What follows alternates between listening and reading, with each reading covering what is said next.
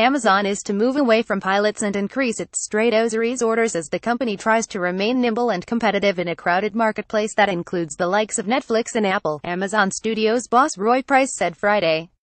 I think pilots will probably have to play less of a role going forward, because the reality is they slow you down, Price told a packed auditorium at the Edinburgh International Television Festival. To get a series off the ground already takes 12 to 18 months, and with a pilot it's 2 years, he said.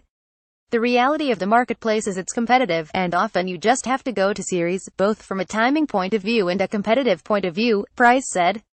We have a few pilots in the works now, but I think there'll be fewer than before. We still have customer feedback, but I think there'll be fewer pilots for sure. Recently, the streaming giant announced a straight-series order of Hannah, based on the 2011 movie, from NBC Universal International Studios, and fantasy drama Carnival Row. Price confirmed Friday that Orlando Bloom is set to star in the latter. Finding distinctive offerings remains the challenge, Price said. If you're going to differentiate against many shows that are out there, I think a show has to have a distinctive voice, he said in a free-ranging on-stage conversation with Jay Hunt, the outgoing programming chief of Britain's Channel 4. The only way to get it is to find a creator who's super talented, who has a strong vision for a show and doing something new. That also means bringing more talent in-house in deals like the one that saw Shonda Rhimes join rival Netflix. Amazon has a partnership with Jill Soloway, the creator of Transparent, and recently announced a deal with Walking Dead creator Robert Kirkman. Price expects more. That's inevitable, he said. We're going down that road as well for sure. Price put the cost of a normal show at between $4 million to $6 million an hour, though some shows cost twice that. Game of Thrones has changed the equation, he said, describing it as the Jaws of the television world. Bigger world, bigger budgets, that's something that I would anticipate throughout the marketplace, Price said, while swatting away questions as to whether Amazon was preparing something on the scale of Game of Thrones.